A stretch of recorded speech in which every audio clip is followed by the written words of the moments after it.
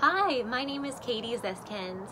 I'm the owner of Wisdom Within Counseling here in Niantic, Connecticut.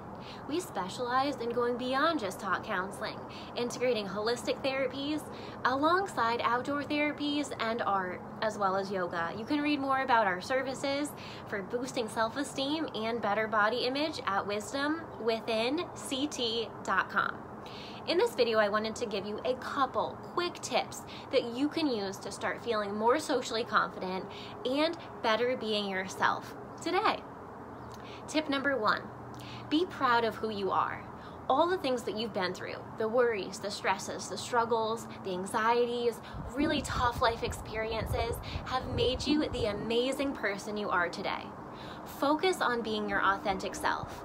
Instead of trying to put on a mask to be someone you're not, focus on loving yourself just the way you are, because you're an amazing person right here, right now. And holistic counseling helps you focus on self-awareness, self-acceptance, and be authentic in all of your relationships. In Niantic, Connecticut, we specialize in helping you connect with your mind, your body, and your spirit so you can attract healthy friendships and create a life you love. Tip number 2 for being socially confident is to not drink alcohol in hopes to be more socially confident. Typically, many people in America will say, oh, I'm gonna have a little liquid courage. Alcohol will actually increase your anxiety in the long run. Alcohol, when you're in a social setting, is maybe in the moment going to give you a boost of self-confidence, but along the way, you're not actually gaining coping skills. The best thing that you can do is naturally feel confident. Tell yourself you're awesome. Think of a few conversation topics ahead of time about pets or family or hobbies in order to be naturally confident. You don't need anything to be better than who you already are. And if you're turning to alcohol to create a sense of confidence, it's not actually genuine. You want to present yourself as authentic, real, and create meaningful relationships from a place of being grounded, not through alcohol or drugs. This is especially true if you're dating someone new. Notice if they drink too much or if they use drugs, because you really want to stay away from those things. If someone has an alcohol or drug problem, they're probably not the best dating material.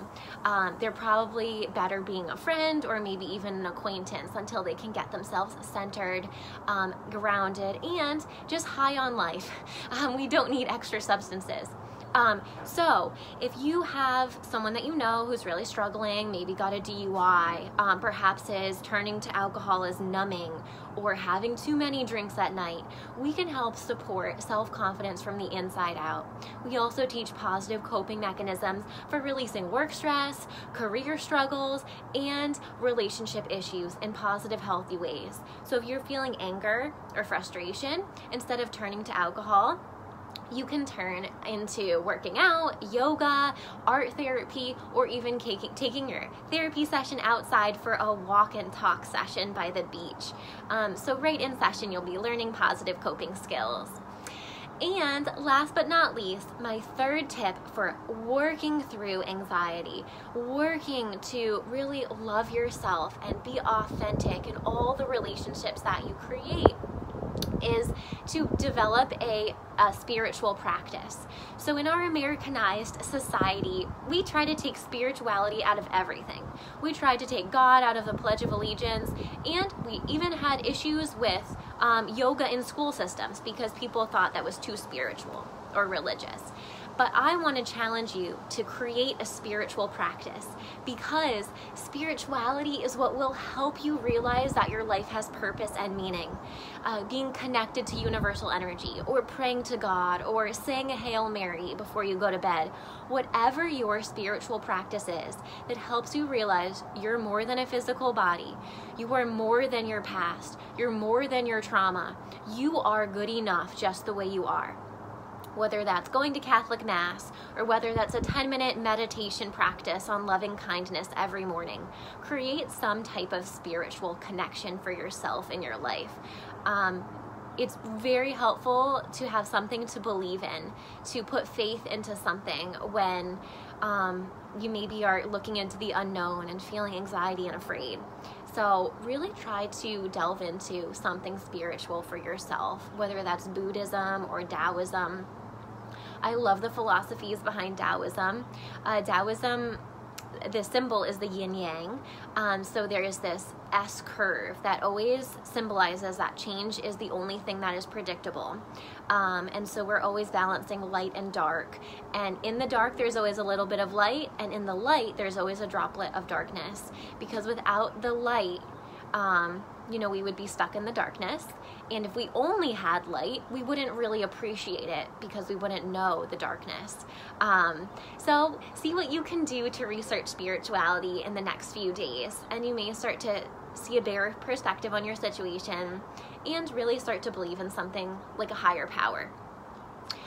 Because you are here for more than what you can see right now. Your purpose on this earth, you might not be able to see why you're here. You might feel really down and depressed, but your life has meaning and your life matters. So see what you can do to make this world a brighter, better place. Simply smiling at a stranger walking on the sidewalk can brighten the world. It doesn't have to be big.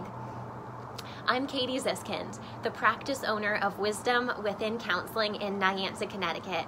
We specialize with anxious children, depressed teenagers, and distant young adults in holistic counseling. And we teach positive coping skills so that your child who's having bad behavior in school and getting sent to the principal every day can learn healthy ways to release frustration. And your teenager who's self-harming, struggling with peer drama, bisexual, and dating a couple people can learn healthy relationship skills, how to value him or herself, and have healthy outlets for releasing stress in positive ways for college years and beyond.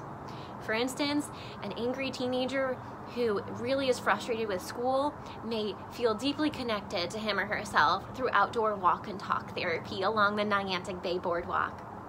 Going outside for a walking session can feel empowering, courageous, and inspire a teenager to see more than just school, or to see more than just the peer breakup, and believe in him or herself again.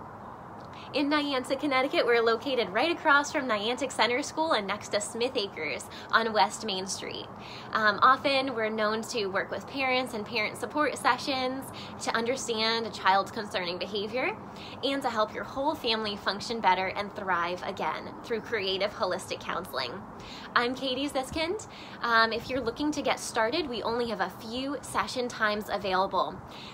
Call or text for a phone consultation for holistic therapy and better self-confidence. 860-451-9364.